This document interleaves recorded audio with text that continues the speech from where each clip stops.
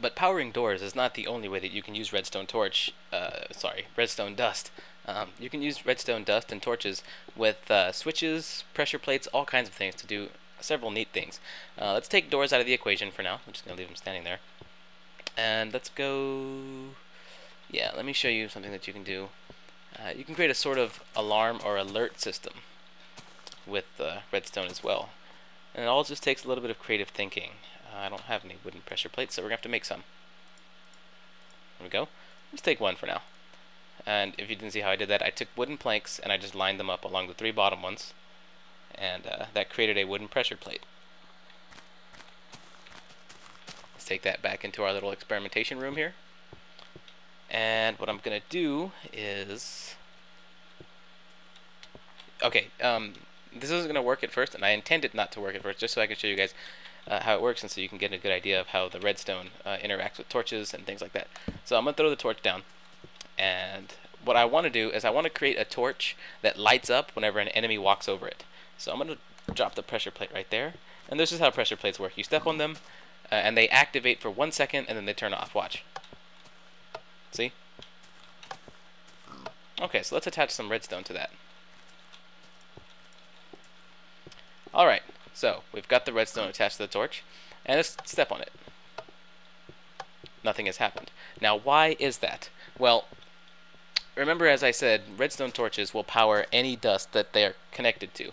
So in order to make a torch that reacts to something, to stimulus from power from another source, you have to raise the torch. We'll put it on top of a block. There we go. Now you see the redstone torch is attached to this block, and it's providing power to this block, but not to this redstone dust, because the dust is not directly attached to the torch. So now this dust can only receive power from this source. The switch will provide... Ugh, that cow is going to get annoying if I don't go kill it. Let's go take care of him. Alright, I came out here to kill this cow.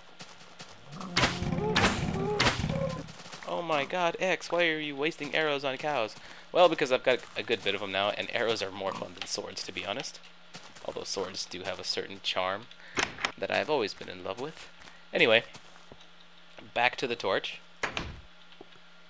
Like I was saying, the redstone dust is no longer attached directly to the torch, so the only place where the redstone dust can receive power now is from this pressure plate. So when we step on it, and we hold on to it, the power is now going into that block. And remember, redstone torches are always on unless they're receiving power from another source. In this case, this pressure plate is providing power through the redstone dust to that block, and so that torch is turned off. That doesn't really do us a whole lot of good, does it? That's kind of weird. Like, let's say an enemy stepped on this pressure plate.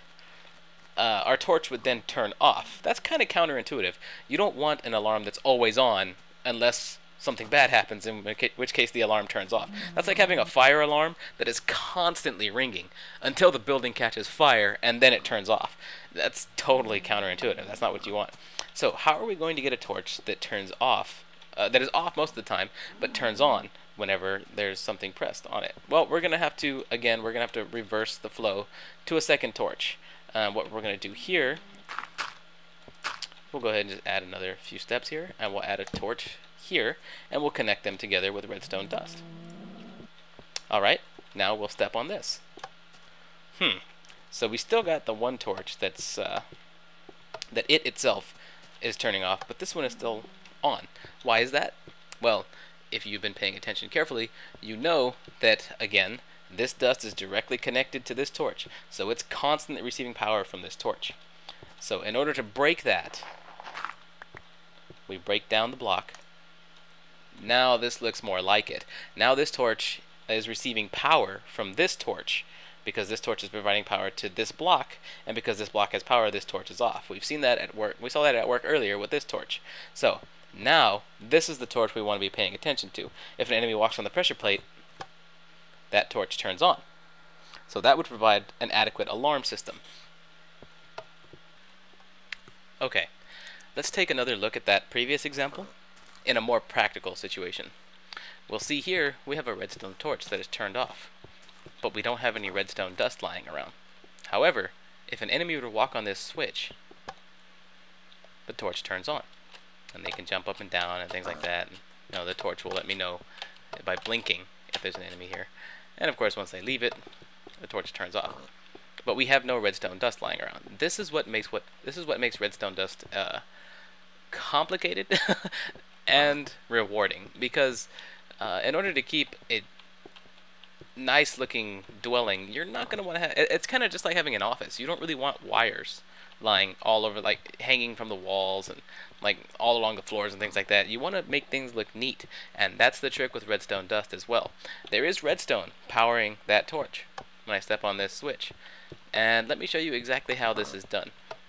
Just like with wiring in the real world, you have to make sure I've got plenty of picks for this. Just like with wiring in the real world, you have to make sure that you wire things under floors, through walls, things like that. This is using the exact same setup from the previous example. It's just wired differently. If we break this open here, we can see a trail of redstone dust underneath. You press this and you can see the redstone power up, and thus the torch turns on. Let's go a little bit deeper. See, there's that first torch that I used to reverse the current. So that one's the one that is always on. That was the one that was over here but was on the left that was always on. That's the one that's always on, but it's underground. Nobody's going to ever notice that. Of course, the switch still works. So there's the torch. And the redstone wiring. Let me go ahead and throw a real torch down so that you have a better chance of seeing it. Put another one. No, it's fine right there, like that. So there's the torch, and there's the redstone dust. And it leads up through the floor, up this little ramp that I built here, and it connects to that block right there, and that block is the one that the redstone torch outside is sitting on. So this one's constantly receiving power from this torch, meaning that torch up there is off until this switch is pressed, and I have no way up. Yay! I hate destroying smooth stone. Alright, and the way the switch works, the way the switch is wired up is, I'll break this open and I'll show you. And of course I'm going to need a way out. There we go. The way the switch itself works is there is redstone dust directly underneath the block that the switch powers. And I can't leave it on long enough to show you, but if you press that switch from above, the power will transfer down to the redstone ore down here, one block below. And switches work that way too. Pressure plates and switches both work that way. So that's how you would wire up that particular alarm. So if anything passes, the alarm goes off. Alright, let's patch this hole back up.